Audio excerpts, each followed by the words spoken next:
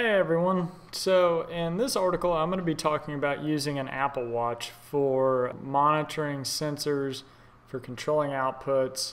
I recently acquired an Apple Watch and I really enjoy it. I think it's a lot more accessible than an actual app on your phone or a web browser interface or something like that whenever it comes to monitoring sensory data and controlling outputs, configuring automation, stuff like that. One thing to keep in mind is whenever you're working on a watch app, you have a small UI screen to work with. So you can't, I wouldn't recommend trying to control 30 things, and monitoring, hundreds of sensors or anything like that. But this is fantastic, if you want to monitor a temperature sensor, you want to turn something on or off, quickly and easily, you can just raise your wrist and do that. What we're going to be doing in this article is basically controlling a thermostat from our Apple Watch. We're going to be able to set a temperature and turn the system on or off, and also be able to view the current temperature in the environment we are heating or cooling. So this is just an example of what you can do. This could absolutely be used for alarms. Say you're monitoring a piece of equipment, you want to say, if this piece of equipment gets up to 300 degrees, I need a notification. So you can twist your wrist and see what that current temperature is in that machine. You can set your alarm limit. There's so many things that you can do with an Apple Watch or a smartwatch of any sort. Like I said, we're going to be doing a thermostat here. I've got the hardware laid out. I've got a one-channel particle photon relay with a temperature sensor connected to that.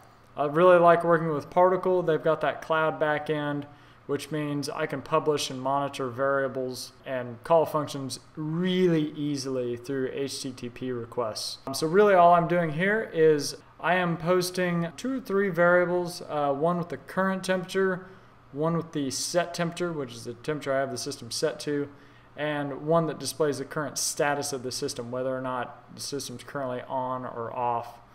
And then I have a function to set the temperature and a function to turn off the system or turn on the system. You can load it up here, and whenever you first load the page, it's going to sit here and it's going to say loading until it actually makes a request to Particle and gets that variable information that it needs, and then it will update its display. We can see it's currently 81.3 degrees in here, and the system is currently set to off, which we can see by the switch down at the bottom. We set that based on the current status whenever we load. And then we can see that the current set temperature for the system is 75. Now if I change the current set status of the temperature, we can see it's 81 degrees in here right now. Let's say I set it up to 82, and we're on AC here. I'm not doing heat.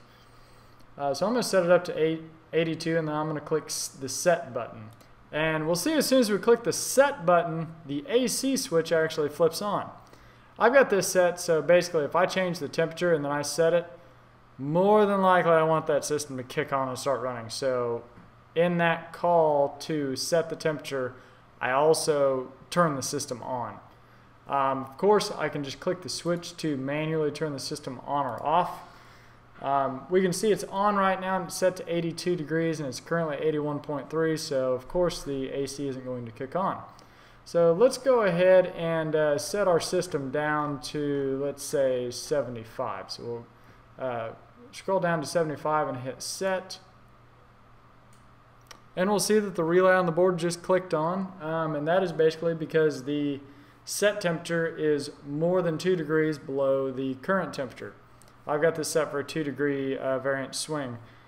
That's hard coded into my particle firmware. You could absolutely make that a function call and give yourself another spot on this display to set your degree swing. We got it set down to 75. Current temperature is 81, so of course the relay is going to kick on to run the AC.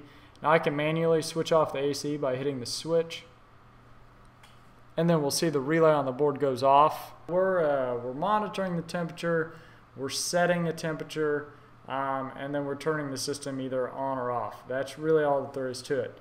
Now this view that we're looking at here is the app interface view. This is kind of where the meat and potatoes of your watch app are. But we also have a glance view where you can twist your wrist up and swipe to view some information. So we'll go ahead and take a look at that real quick.